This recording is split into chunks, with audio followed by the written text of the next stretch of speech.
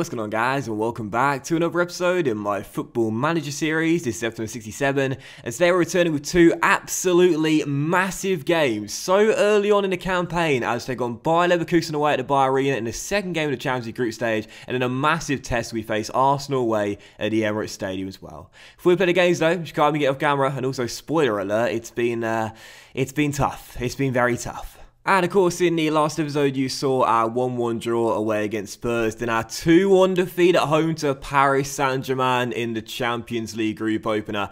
I then played 3 games off camera, and as you can see, it's not got better for the Bluebirds. We have had a very tough start to Season 8, and we began with a defeat away at Vicarage Road, our first Premier League loss of the season, as we were beaten by Watford by 2-0. Both goals coming from corners, 12 minutes after the restart. It was like Cardiff City back in the first 3 or 4 seasons. No one taking charge from set pieces. I was looking at Kimpembe, I was looking at Kid João Carlos making his Premier League debut, just static in the box as Watford scored 2 goals from set pieces. So frustrated. And after the game, went over to the fans in the away end, trying to calm them down a little bit. Most of them were clapping us, applauding us. They still believe we can sort it out, but there were a few murmurs of discontent by the fans. You heard a few chants of fraud, fraud, fraud directed at me as Watford got the win. But we've retained most of the fan support, but there were a few murmurs of discontent, no doubt about it. But following that, a return to winning ways in our first of the month of September, a 1-0 win against Stoke in the Carabao Cup third round, where Luis Suarez, the 38-year-old, scored the only goal of the game. 65 minutes in, smacking one in from range. Did take a deflection though. You'll see it best on the second replay from behind the goal. Did take a slight deflection, but anyway, the Uruguayan's first goal for the club as he belted one home from about 22 yards, giving us the win. But sadly, there was some bad news. Odriozola went down with a hip injury, and he's going to be out for 2 months. Yet another injury for Cardiff City, another hip injury. Odriozola going down, a big blow there. And our third and final game off camera was a 1-0 defeat at home to Chelsea. So 3 defeats in our last 4 games. If you remember last season, didn't lose a single game at home in the Premier League all year long. We've already had our first defeat in 8 at home this season. Van der Corputz, a Valencia striker who last year won the Golden Boot in La Liga. He was the only player to have more goals than Fernandes last year in La Liga. Scored 30 for Valencia. Chelsea snapped him up for £106 million, and you'll see the goal. You can see why they signed him for £106 million. He picked the ball up from inside his own half, and like Thierry Henry against Spurs all those years ago, went the whole way, just bamboozled our defence, and then dinked it over the goalkeeper to make it 1-0. So Chelsea got the win, and as you can see right now, after a very poor run of form, Cardiff City have slipped down to 7th place in the table. We've only picked up 3 wins from our first 8 games, already 9 goals conceded. It's been a very tough start for the Bluebirds, already 12 points behind Leeds United, who by the way have continued their dominance. 8 wins from 8 and not a single goal conceded. They're on fire. Also, was it Spurs when Henry scored that solo goal? I can't remember now, it was so long ago. But anyway, yeah, look at the dynamics as well before we enter the first game of today's episode away against Bayer Leverkusen at the Bayer Arena. You can see right now the dressing room atmosphere. I did a team meeting directly after the loss to Chelsea. I know the boys wanted to shoot off in their Lamborghinis and their Ferraris and whatnot, but I said, lads, we've got to stay in the dressing room for a bit. I shut the door, the media couldn't come in. I said, look, we've got to sort this out right now. So I said to the boys, you know, I'm really keen to ensure our heads don't drop, and they all responded positively. They all responded positively, and that's why the dressing room atmosphere has increased a little bit after that impromptu team meeting after the game. But anyway, it's still not been a good run. We've had a very tough start. But the only thing that's in our favour right now is that our first 8 games in the Premier League, we've already faced Liverpool away, City at home, Spurs away, and Chelsea at home as well. So 4 big teams in the first 8. And when you look at our run between now and New Year's Day, we've still got Arsenal to play away after the Bayer Leverkusen game today, and we've got United away at Old Trafford as well. Everton at home won't be easy, but other than that, you'd think Aston Villa at home, Burnley away, Wolves at home, QPR away, Norwich at home, Brighton away, Blackburn away, Huddersfield away on Boxing Day, and then Fulham at home on the 28th of December. All of those games are winnable. So we've had some tough games to start off with in this run, but after the Arsenal game, I think we should really start to kick on and get into good form. Touch wood that happens, otherwise we're in deep trouble. Anyway, first game today is indeed Bayer Leverkusen away in Germany, once again with a 6 PM kickoff, with PSG versus Rangers being the other tie coming 2 hours later. And this is a must-not-lose game already, because if we lose this game, with all due respect to Rangers, you think PSG will win that game there in Paris. We'll already have 0 points, and both Bayer and PSG will both have 6 points each. Already, we'll be in deep trouble. So into the game right now in the injury report, you can see there are 3 players down. Sterling is still down after the injury we saw in the last episode. Jason came off the bench against Chelsea and then pulled his groin. Typical, when it rains it pours. And again, confirmation Odriozola out for around 2 months. Won't see him again, I think, until December time at the very earliest, I'd say. So big injury there. So Stefano will have to carry the load as our only right back now in the team that can play. And here we go. So 4-2-3-1 for the game. I'll be switching between this system and our 4-2-2-2 diamond narrow gegenpress system. But this is our best system. And this is our team. Onana in goal. About for Goncalves, Kimpembe, Holding coming in for Geordie. I've not been impressed with this season. And Stefano at right back, with the midfield duo being Alenya and McKennie. Attacking midfield trio, Sessegnon on the left, Rabiota getting a start on the right-hand side as an inside forward. Now, a lot of you guys have been saying you've got to play Rabiota this season. Now he's come back from loan and you haven't loaned him out. I agree. We've got to give the 20-year-old some minutes this season and show that if the senior boys aren't stepping up, put your faith in the youngsters. So Rabiota on the right-hand side as an inside forward, and the OG is your advanced playmaker, and Maria is leading the line up top. Come on, Paleo. Big game for you tonight, leading the team out. On the bench, Henderson, João Carlos, Davis, Ramsey, Ward-Prowse, Woodburn, and Pedro Antonio as well. So first game, it's a must-not-lose one already. Bayer Leverkusen away. Come on, you Bluebirds. So I think I've got to have a good team talk here, and I'm going to say to the boys in the dressing room, I think calmly, keep it calm. I'm going to say keep it calm. I don't even know what to say. Right, I don't even like any of these options here. I'm going to say I expect you to win tonight. I'm expecting you to... Oh, who's confused? Goncalves. Jesus, it's all going wrong. It's all going wrong. We had the honeymoon period for the past couple of years. It's all going wrong now. But, geez, we can't afford to lose tonight. I think if we lose tonight, I think already we're probably going out. Even with 4 games to go, we're probably going out. First highlight coming to the Bluebirds with Stefano on the ball, finding Kimpembe as we'll play out from inside our own half as Helder sends it long and Maria nods it down to the OG, who's going to step up tonight and be the guy that gets us the goals. Gonzalez finds a pocket of space. Oh!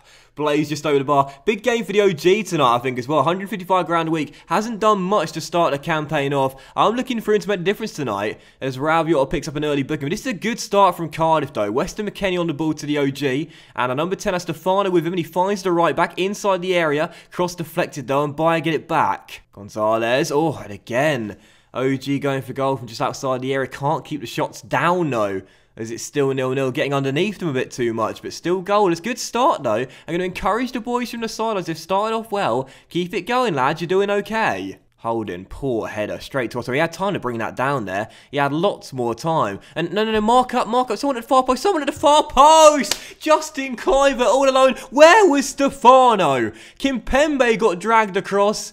And Bayer Leverkusen go in front. And after a great little spell of pressure, we've gone behind early. But there is a VAR. Is it going to be chalked off? I highly doubt it. He looked onside to me. And yeah, it's fine. Where is Stefano? That's what I want to know. Holding comes across. Kimpembe, why is he coming across there? If Holding goes the whole way, you cover your man. Justin Kluivert all alone at the far post. Makes it 1-0. 70 minutes remaining. So there's a long way to go. But as things stand, we're going out. I said there are a few murmurs of discontent after the Watford defeat. There's going to be some fucking bottles thrown at us come the end of this game at this rate. 5 minutes to go. And as things stand, I mean, yeah, we're going out. Already, 2 games in, I'm going to say it. We're already going out if we lose tonight here in Germany. Rob Holding as well. Bring it down, mate. You had so much more time there. Anyway, Alenya on the ball, coming forward. Finds Ryan Sessegnon, back to our number 8. And Carlos finds McKennie. We just can't break them down at the moment. We're restricted to a long-range shot. Once again, Gonzalez goes for goal from outside the area. We've got to work the boys to the box on, right? Yeah, we do. So why are they shooting from sight? They're disobeying me now. They're not interested. They want me gone, these players. There's a mutiny on our hands. Right, I'm getting aggressive. I'm getting very aggressive at half-time. I expect to see a much better showing from you in the second half. And I'm going to take off Goncalves as well, who's on a 6.4. And what I'm going to do is play Sessegnon as a left wing-back, play Rabiota in his more preferred position on the left-hand side, and we'll change that to a supporting winger. And we'll bring on James Ward-Prowse for a bit of quality down that right for good balls into the box. That's what we need right now, someone to open up the defence and put the balls in. So, second half to begin. I've got aggressive in the half-time team talk, chucked a few water bottles around. Second half to begin. We've got to turn this round, otherwise we're already out. Alenya picks up the loose ball, 35 yards from goal, and finds Rabiota. They'll play a 1-2. as Carles finds Weston Stefano. If we can find him there, he's down the right, but instead it comes to Ward-Prowse, back to Gonzalez, and there's Stefano. Look at the space of Stefano there to cross. In it goes. Rabiota. Oh, Piero! Rabiota! We sent him to the San Siro, and he's returned as a man. Rabiota heads home for his first of the year. You were saying, give him some game time, and that's what he can do when he's in the team. He went to Italy last year, spent 6 months with Inter Milan, had a brilliant half a year with Inter. He scored 4 goals and got 4 assists in 15 games. I think it was. Oh, he's tapping his head as well. He knows he can score with his head, and it's 1-1. But Bayer Leverkusen have a corner, and that shot goes just over. Still 1-1. Can we turn this game on its head? Stefano, great tackle on Kluivert, and now Maria back to Ward-Prowse, and as he'll play it back to Stefano. Our right back plays it infield to Alenia, and now JWP off the bench slides Maria through. You've got to finish it, captain. If you want to be club captain, you've got to take responsibility like Jason does in the big games. Jason doesn't let you down in the big games, but Maria just continuously does. 6.4. 1 minute of normal time to play, and as McKennie goes in there, he's going to be sent off for a second yellow card. We haven't got a backup ball midfielder on the bench because McTominay's not in the squad tonight, so McKennie off. And now for the final 5 minutes of stoppage time. Where's that come from, fourth official? We're going to be without an extra man. Well, without the right amount of men. And what we'll do is play a box-to-box there alongside Aaron Ramsey for Gonzalez. And I think actually I might play Ward-Prowse through the middle instead and the OG out wide. Yeah, let's do that and go 4-4-1 for the final 5 minutes. I'm going to take off Maria as well. He played poorly out there tonight and bring on Pedro Antonio, the kid, for the final few. But Bayer Leverkusen now will be sensing a late game winner here in Germany as Kluivert has his ball cut out by Sessegnon, and Rabiota slipped on the turf there as Rodolfo's got space down the right. In goes the cross. Oh, I don't believe it. And Bayer Leverkusen have won it. The boos ring round in the corner at the Bayer Arena from the Cardiff fans because it's going to be another defeat for Cardiff City. 4 in our last 5. Rodolfo's cross headed away by Holding, but the first time half volley, and what a strike to be fair, right into the top corner, and Leverkusen have won it. I don't believe it. We actually played well out there tonight. I mean, we did okay. Like, we did alright. It's just that we didn't take our chances. And Peleo Maria, he's dropped for the Arsenal game. There is no excuse. I know he's our top scorer, but every single big game he plays, you know, he just continuously lets you down. Sessegnon, crosses, headed clear, and that should do it. 4 defeats in 5 for Cardiff City. No points from a possible 6 in the Champions League. And I will say to the boys, I can't fault any of you for your performances. It's just one of those days. To be fair, we actually played okay out there, particularly in the second half. Rabiota did well to get us back in the game and back on level terms. But, I mean, it doesn't matter. It counts for nothing. It counts for nothing, that effort. McKennie out for the 3rd game against Rangers, well, the suspension too. And PSG, they'll surely beat Rangers in that 2nd game as well. So Bayer Leverkusen and Rangers, and PSG will have 6 points each, and we'll have 0 with 4 games to go. Already, we're probably out of the group. Yeah, there you go. See the result there on the left-hand side. PSG 4, Rangers 0. So 4 games remaining in the group, and already we feel as though we're probably going out. I mean, I did say when the groups were drawn, we'd probably finish 3rd, but this is a pretty embarrassing showing. Even with a tough group here. We reached the final of the Champions League 2 years ago. This year, we're not even going to make out of the group. That's embarrassing, that. And Larson thinks Cardiff may suffer further. Morale in the dressing room is very low right now. It's going to be difficult to pick them up after that. Oh, that doesn't help Henrik. That doesn't help Henrik. Henrik, you coming for my job or something, mate? Inside job, that doesn't help me. Oh, now Ben Woodburn's not happy. Ben Woodburn's not happy. Oh, God. It's all going wrong. It's all going wrong. The managerial support is dropping. I'm going to be gone come the end of the season. I'm going to be gone. You know what? I'll say the fans had murmurs of discontent, and now they're calling for my head. 4 defeats in 5. They're calling for my head. They're all sitting there thinking, do you know what? He's taken us as far as he can. He's taken us as far as he can take us, JC. I want him gone. That's what the fans are saying. I want him gone. I want Thomas Tuchel. I want Carlo Ancelotti. I want Henrik Larsson to take over. They don't want me anymore. The fans, they're giving up on me. And this doesn't help either. Takeover rumours. We had this in the summer with a takeover that fell through. This just creates more drama. It makes my job even tougher. When it rains, it pours. Seriously. Yeah, don't get me wrong. I've built a squad that I like. I've built a team that I like. But injuries have not helped us. And I think there are a few bad eggs in this squad. I really do. I think there are a few players here that just, they don't care anymore. Camarasa can leave. Camarasa going to leave on a free transfer come the end of the season. I'm going to sell him in January. You know, all the services he's put in for the club. You know, he's been a regular member of our team. I'm going to sell him in January. He doesn't want to play here, fine, let him go. If you want to play for the club, fine, piss off. I think he's got to go.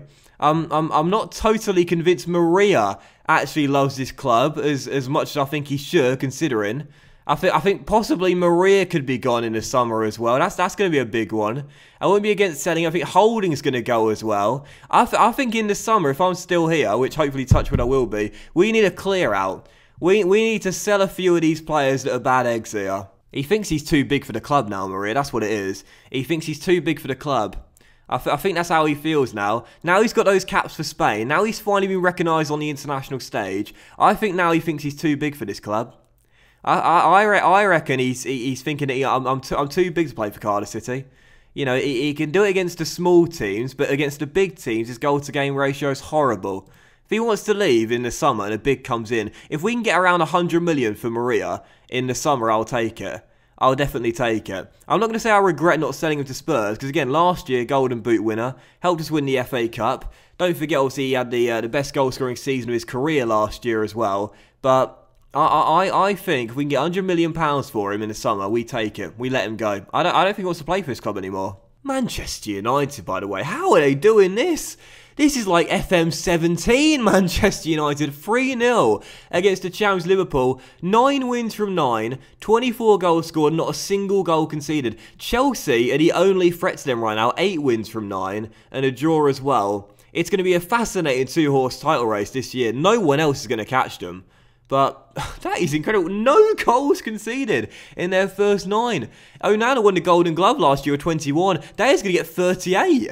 Alright, so second and final game of today's episode, and as things stand, we've got Arsenal at the Emirates, and there's a very good chance we're going to have 5 defeats in our last 6 games. This is a big one here. This is a big game. We've got to get something today away in London. And heading into the game, we're going to play a 4-2-2-2 gegenpress system because the 4-2-3-1 clearly isn't working too well this season. And let's go to our gegenpress system. It might be time to create a new tactical system for Cardiff, which is terrifying for me. As a tactical fraud that I am, that is terrifying. I mean, 3 things that I'm definitely afraid of. Clowns, obviously. Commitment, according to my ex. And making new tactics on Football Manager, because I've got no idea what I'm doing. This is just guesswork. So let's get to the game. 4-4-2 diamond narrow gegenpress, and this will be our line. Henderson coming back in goal for the game. I mean, Onana didn't play badly in Germany, but Henderson going to give him a run in the first team, I think. Henderson in goal. Back for Goncalves, Kimpembe, Geordie, and Stefano. In the midfield quad, Camarasa, Ward-Prowse, McKennie, and Alenya. Gonzalez on the bench, because he only had 1 assist in 7 Premier League games, not a single goal this year. He's been really poor. And up top, Woodburn and Pedro Antonio leading our line, which means Camarasa takes the armband. And on the bench, Onana, Holding, Sessegnon, Ramsey, Rabiota, Gonzalez, and Luis Suarez. Maria, not even in the matchday squad. Not due to fitness, no, he's getting dropped. He's getting dropped. So this is our team, second and final game, Arsenal away. This will probably be 5 defeats in 6. Oh, God. So I'm going to say to the boys here, calmly, keep it calm. We've got nothing to lose here. We know how good we are. Let's show everyone else what we're capable of, shall we? Fuck's sake. This is definitely one of the toughest periods of the save so far, if not the toughest period, because there's more expectation on us now, do you know what I mean? A few years ago, when we weren't really a winning side and we were just trying to break into European places, it was okay if we had patches of form like this, but now we expect more, because we've got 4 or 5 players on 100+ grand a week. Maria and Gonzalez are both 155 grand a week each, you know. I mean, you just expect more from these players. We've won the FA Cup last year. We're back-to-back Carabao Cup winners in Season 5 and Season 6. We were Champions League finalists in our first European year. There's more pressure now, and we're collapsing under it. Ward-Prowse sends it long, and Pedro Antonio has his shot deflected. He took too long to fire the trigger there, pull the trigger. He had a great chance there as well. That was a better chance than I gave it credit for. I was very casual with the commentaries. Jordi has a free header, and it's saved by the goalkeeper. And Arsenal should clear with Edouard. So a couple of good chances there as we're midway through the first half. And now Stefano suffered a tight groin as well. If we lose Stefano, we're in deep trouble. Because Odriozola's still out as well. Goncalves picks up a booking. And it's Goncalves has gone down. I thought it was going to be Stefano. Goncalves goes down. We'll have to bring Sessegnon on to play left wing back for us now. Another injury. A potential lower leg injury. This Cardiff team just can't keep ourselves fit. You know, to be fair, we've had a tough start to the season. We've had a tough group. And we've had injuries as well. But the footballing world is not that forgiving. No, I'm going to say to the boys at the break here, you've been unlucky so far. Because we've actually done okay out there. We've had one good chance through Pedro Antonio. Oh, for fuck's sake. We had one good chance through Pedro Antonio. We just didn't take it. And then Jordi had a free header there. And at 6'6", he should be doing better. That's the one frustrating thing about Jordi. As much of a giant as he is, his heading stat, I think, is only 12. Which means that it'd be more of an aerial threat if he could get his headers goal bound and didn't have a 50p head. Anyway, first highlight of the second half coming to Arsenal. As Jadon Sancho has space to cross from the right-hand side. Jordi does, right on cue, heads it straight to an Arsenal player, and Eric Bailly fires it off target. Still 0-0. Definitely a goal in this game. Can't see it finish goalless. Well, we've not got a backup right back now, and Stefano's getting tired out there. So what I'm going to do is play Ward-Prowse as our right wing back, because he can sort of play there, but not entirely. I'm going to bring on Ramsey. I've got Gonzalez there. I'm going to bring on Ramsey instead to play against one of his former teams in the Gunners. 18 minutes to go. Is it going to finish 0-0? I highly doubt it. I'm sure there'll be a goal, because again, we've only kept one clean sheet all through the season in the Premier League so far. Surely there'll be a goal at some point as Jordi sends it long.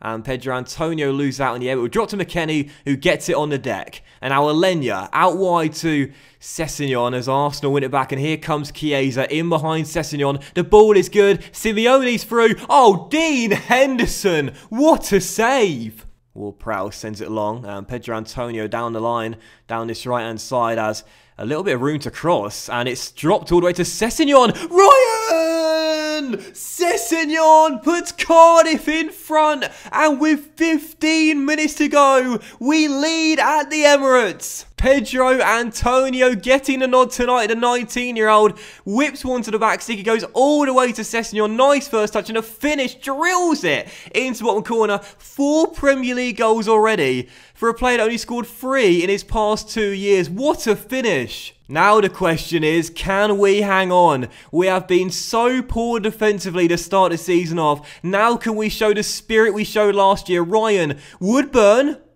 off the crossbar.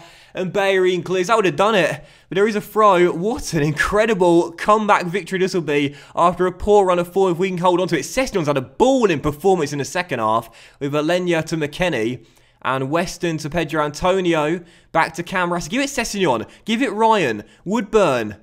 Oh, just wide. Gonzalez on for Carlos Alenya for the stoppage time. But I think that should do it. Yes! What a huge, massive win for Cardiff City. We had not beaten Arsenal at the Emirates in the entire save until now. And isn't that just typical? That just shows you how crazy football is, man. We've been in a horrendous run of form, and we end it by getting our first win at the Emirates in the entire save. So passionately, I'll say to the boys, that was really special, lads. Nobody gives a chance for you to play well instantly. Congratulations. See, you can play well when you want to. You can play well when you want to. Massive victory that. And my goodness, we so sorely needed it after a horrendous run of form. It sees us leapfrog the Gunners, going to 6th place. Only 4 wins from our first 9. Not great, but a big win there. And now Goncalves out to 3 to 5 weeks as well. We have just got so many injury problems this year, but a massive, massive win and a big pressure relieving one, and just our second clean sheet picked up in the season in the Premier League as well. But that will end today's episode of the Football Manager series, guys. So a big thank you for watching. Hope you have enjoyed it. And if you did enjoy today's episode, please drop a like, as likes are, of course, very much appreciated. And you really help the channel out as well. Much love to you all. Have a fantastic day. And I think we've got a return with the PSG game, right? The penultimate game of the Champions League group stage. And then Wolves at home or QPR away at Loftus Road. Not sure. One of the two, or perhaps what we could do in the next episode, because these games here, Wolves at home, QPR away, Norwich at home, Brighton away, they're not the most dramatic. What we could do is play those games sort of, off camera and just show you the highlights. We can just do the PSG away and Bayer Leverkusen games at home as well in the 5th and 6th games of Champions League group stage. Yeah, let's do that. So thanks for watching, guys. Have an awesome day. Much love to you all, and I'll see you for the final 2 games of the Champions League group stage, where hopefully we've risen from the dead and still have a chance of qualifying very soon. Bye now.